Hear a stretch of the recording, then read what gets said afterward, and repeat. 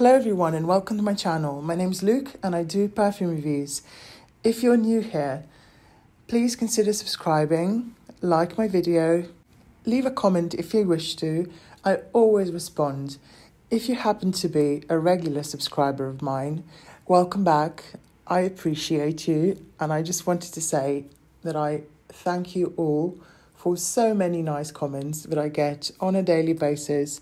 So many of you are incredibly kind and I just love reading your comments and interacting with you. It's one of my favourite things and it always makes my day. So today I have some extra time and I decided to film a couple of videos, and the first one I'm doing is a video about vanilla fragrances. And I know you're probably all sick and tired of vanilla because, everyone is talking about vanilla fragrances during this time of year. However, vanilla is one of my absolute favourite notes and I've been using vanilla fragrances ever since. And I think one of the first fragrances that I bought with my own money was Givenchy Paille. It's a men's fragrance and it's just a beautiful vanilla tonka, a bit aromatic. But I don't have it anymore, so I won't really talk about it. I'll just talk about the ones that I have in my collection. So let's get into it. Let's start with the first one, which is Manifesto from Yves Saint Laurent, released in 2012. And this is your typical sweet, powdery vanilla scent. There's a hint of fruitiness in the opening, and it also opens very green. The name Manifesto doesn't really match with the perfume because this is not a beast mode scent that makes a statement. It wears quite close to the skin, in my opinion. The longevity is good.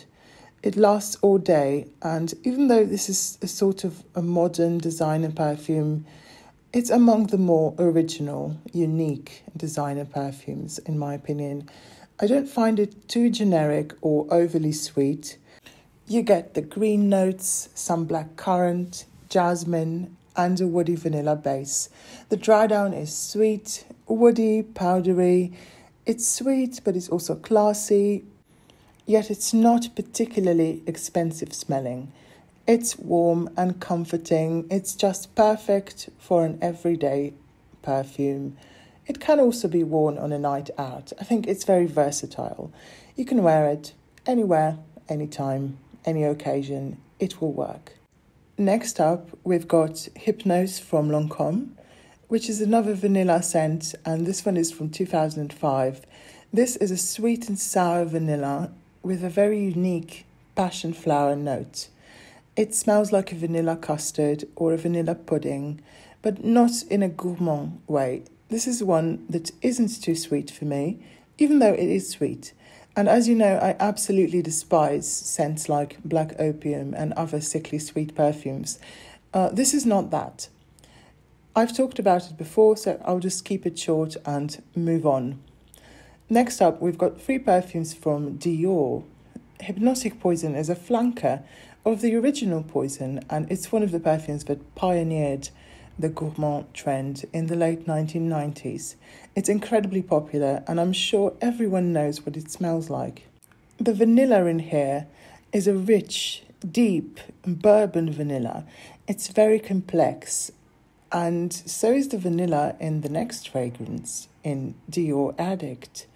The vanilla that Dior uses in these fragrances is not your regular cheap-smelling vanilla. No, the vanilla in Dior Addict is rich, it's dark, boozy, yet still sweet and almost mouth-watering.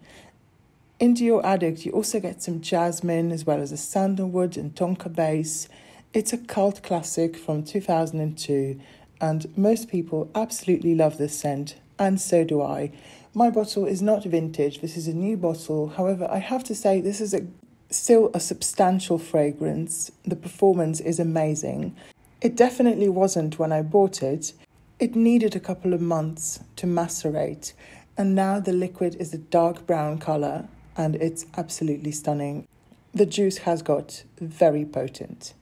So that was Dior Addict, and now I'm moving on to Dior J'adore l'Or from 2017. This is a 2017 version, but there's also a 2010 version, which is also amazing.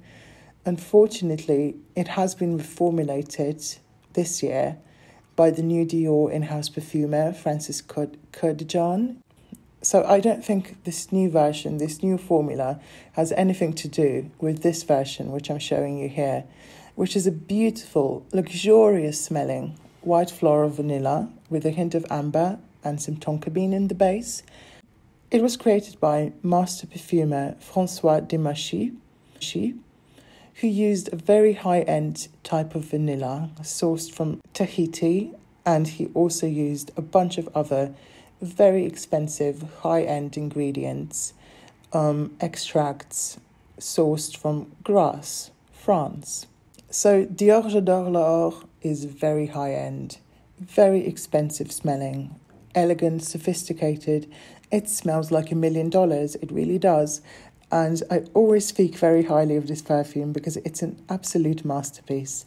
Thankfully, I have a backup bottle, and it's such a shame they've discontinued it. I remember buying my first bottle in France when I went to France in 2017, I think, and I bought the new version, which was amazing, and I paid 130 euros for it. It was incredibly expensive. And I'm showing you the box here, so you can see what a high-end fragrance this is. Next up, we've got Cašmir from Chopard, and I've talked about it on my channel before, and I even showed an empty bottle once because I'd run out of it. I've since repurchased it, and this bottle, I think, smells even better than the one I had before. And it did come in a different box, so it might be a different batch or maybe produced by a different company. My previous one was Coty, and this one is, I think, I'm not even sure, I'll put it on the screen. Cašmir is a fruity oriental vanilla scent with a balsamic base. It's a sweet vintage scent from the early 90s. It is a little vintage smelling, but it's still mass appealing in my opinion. You get lots of peach, apricot, some florals, vanilla, benzoin, sandalwood, patchouli. It definitely smells more expensive than it is. It performs moderately, but it's quite long-lasting. And I absolutely love the bottle. It draws inspiration from Indian architecture, while the name takes you to Kashmir, a region in the north of India. And I know some people would argue that this might be cultural appropriation, but I believe it's inspiration.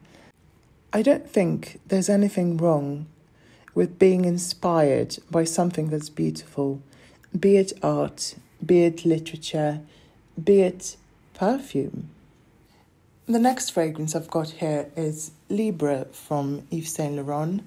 And this one came out in 2019, and this is a floral vanilla with some lavender in the opening, and I don't even know why I decided to include it in this video, because this is a fragrance that I intend to declutter because it didn't work for me. I bought it on a second-hand website because it was really cheap, and I did try it, and it's not for me. It's just too sweet for me, and I don't really like the combination of that overly sweet orange blossom and vanilla, and it's just not my kind of fragrance.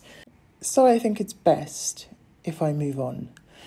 The next fragrance is Absolute Aphrodisiac from Initio, which is a very expensive French niche brand.